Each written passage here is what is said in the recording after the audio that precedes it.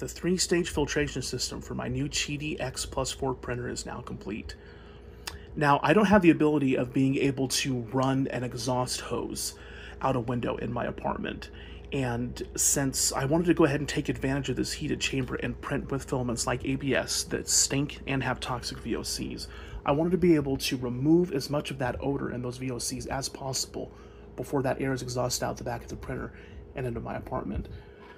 Now, the printer stock comes with a receptacle for carbon, and I was able to find a model that was just short enough to accommodate a HEPA filter underneath. And while this model is smaller than the stock receptacle that comes with the printer, I was able to easily fit 7 grams additional carbon inside this receptacle than what came with it stock. I could have easily put more than 7, but I wanted to also make sure that there is a little bit of room up top so that air can come in and move freely when this 80mm fan in the back kicks on. So when that fan kicks on, it's going to blow air, or it's going to pull air through the carbon, through the HEPA filter, and before it comes out the exhaust in the back, I've got one more carbon filter right here, right on the exhaust. Now, is that going to remove 100% of the fumes or the toxic VOCs? No.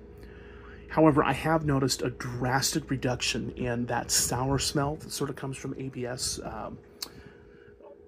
since implementing this filtration system. And, you know, I've just had a ton of fun modding this printer.